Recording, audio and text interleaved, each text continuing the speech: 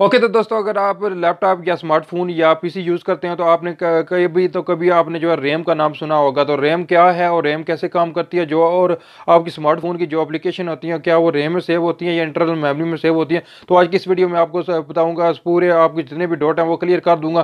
तो दोस्तों, अगर आप इस चैनल पर नए हैं तो पहले इस चैनल को सब्सक्राइब कर लें और साथ जो बेल आइकन है उस पर भी क्लिक कर लेना। और मैं आपको इंस्टाग्राम कामी और आप देख रहे हैं टेक्निकल कामी यूट्यूब चैनल। तो दोस्तों, अगर आपको ये वीडियो अच्छी लगे तो प्लीज़ इस वीडियो को लाइक भी कर देना और साथ मेरे इंस्टाग्राम को भी फॉलो कर लेना। चलो दोस्तों, बगैर टाइम ज़ाया करते हैं, वीडियो स्टार्ट। तो दोस्तों, पहले सबसे बात कर लेते हैं रैम की फुल फॉर्म क्या है। रैम की फुल फॉर्म दोस्तों ये रैंडम एक्सेस मेमोरी। दोस्तों ये एक आम मेमोरी है, इसमें कोई जो है आपका डाटा सेव नहीं होता है, जो परमानेंट सेव नहीं होता है। ये सिर्फ जब आप काम कर रहे होते हैं उस टाइम ये आपको डाटा रन करके देती है। तो आपको एक एग्जांपल के तौर पर बता देता हूँ कि आपका एक ऑफिस है, आप उस ऑफिस में काम कर रहे हैं और आप जो वर्कर हैं वो दूसरे कमरे में है। तो जब आपने किसी वर्कर को बुलाना है तो आप दूसरे कमरे में जाएंगे, तो अपने कमरे में उसको बुलाएंगे तो उससे काम कराएंगे। इसी तरह दूसरे वर्कर को, तीसरे वर्कर को, चौथे वर्कर को बुलाएंगे। जब आपके दोस्तों एक कमरे में जो है वर्कर इतने हो जाएंगे कि आप इसमें और बंदे नहीं बुला सकते इसमें, फिर आपको अगर नया बंदा बुलाना है तो पहले वाले बंदे को आपने वापस निकालना है,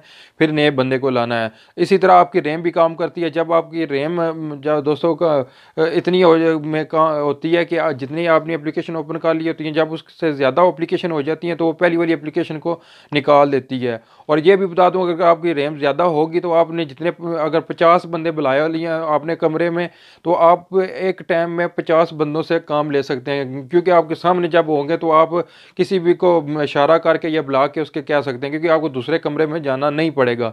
इसी तरह जब आपकी जो है रैम ज़्यादा होगी तो आपने जितनी एप्लीकेशन को ओपन किया होगा तो वो आपके डायरेक्ट जो है आप उनको ओपन कर सकते हैं। ये नहीं कि आप दोबारा उनको 0 पॉइंट से ओपन करके उनको जो है फिर स्टार्ट करेंगे। 0 पॉइंट से जब वो ओपन होगी तो वो आपकी जो एप्लीकेशन है वो ज़्यादा टाइम लेगी और आपका मोबाइल स्लो होगा।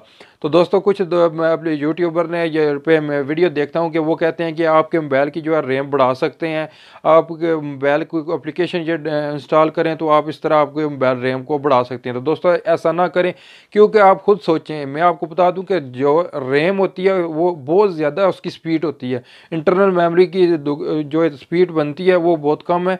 जो रैम की स्पीड होती है वो उससे डबल, दुगनी चुगनी होती है, क्योंकि जो एक रैम 1 GB रैम बनाने में इतना खर्चा ज़्यादा हो जाता है कि अगर आप उसके साथ जो है इंटरनल मेमोरी जो है 16 GB कर लें, 64 GB कर लें, तो आपकी 1 GB जो है रैम बनती है। तो आप जब इस तरह आप करेंगे कि एप्लीकेशन इंस्टॉल करके जब आपको उसमें कुछ कन्वर्ट करेंगे, मतलब आपकी 1 GB रैम है तो आप कुछ एप्लीकेशन इंस्टॉल करके उसमें रैम को बढ़ाएंगे, तो खुद सोचें जब आपकी इंटरनल मेमोरी उसके साथ जुड़ेगी तो रैम की तो एक इतनी ज़्यादा स्पीड है, तो इंटरनल मेमोरी की तो आपकी इतनी स्पीड नहीं होगी। बन जाती है लेकिन रैम वो आपको फिर बाद में मसला करेगी। जब आप कोई एप्लीकेशन या मल्टीटास्किंग करेंगे तो वो आपकी जो है मोबाइल स्लो हो जाएगा, तो आप कहेंगे यार मैंने क्या कर लिया।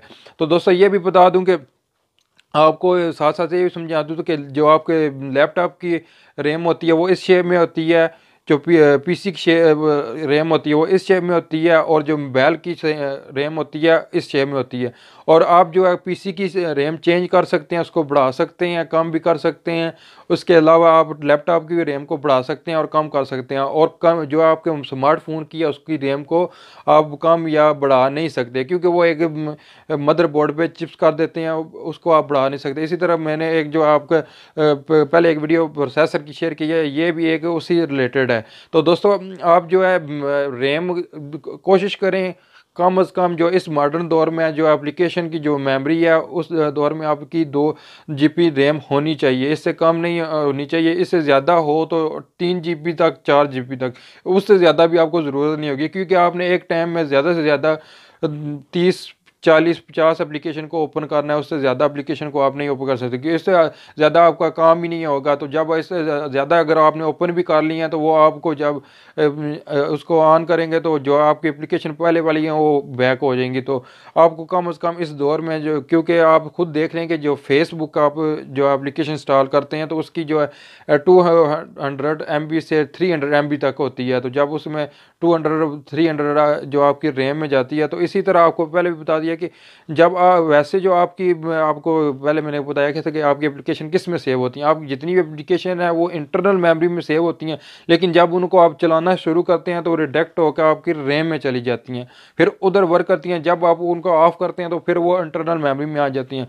जैसे आप कंप्यूटर पे काम कर रहे हैं तो आपका जो कंप्यूटर चल रहा है तो वो फिर आपकी रैम जो है यूज़ हो रही है। अगर आपने कंप्यूटर को शट डाउन कर दिया तो फिर आपकी रैम बिल्कुल क्लीन हो जाएगी। जो आपको एप्लीकेशन या विंडो में कोई सॉफ्टवेयर वगैरह है जो आपकी है वो इंटरनल मेमोरी में आ जाएंगी, आपकी जो है रैम में नहीं होगी। जब दोबारा आप उसको ऑन करेंगे तो फिर वो रैम में आना शुरू होगी। इसी तरह दोस्तों रैम भी काम करती है। तो दोस्तों अगर आपको ये वीडियो अच्छी लगी हो तो प्लीज़ कोई अगर आपको इन्फॉर्मेशन अच्छी मिली हो तो इस वीडियो को लाइक भी कर देना। और अगर आपको कोई क्वेश्चन रह गया तो आप कमेंट में पूछ सकते हैं, मैं आपको इंशाल्लाह कमेंट का जवाब भी दूंगा। और इंशाल्लाह मैं अब जो है कि संडे में Q&A भी स्टार्ट करने वाला हूँ। और जो मेरी नेक्स्ट वीडियो आने वाली है वो दोस्तों Realme C1 और Realme जो है 2 Pro इस की जो है रिलेटेड वीडियो आने वाली हैं। जो इंडिया में तो पहले लॉन्च हो गई हैं, लेकिन जो पाकिस्तान में अभी इस मंथ ही में जो फ़ोन लॉन्च हुए हैं उनकी स्पेसिफिकेशन बारे में बताऊँगा, और कौन कौन सी उनकी प्राइस है और आपको क्या लेने चाहिए या नहीं लेने चाहिए अपनी राय बताऊँगा। तो दोस्तों मिलते हैं नेक्स्ट वीडियो में। अल्लाह हाफिज़ फ्रेंड्स।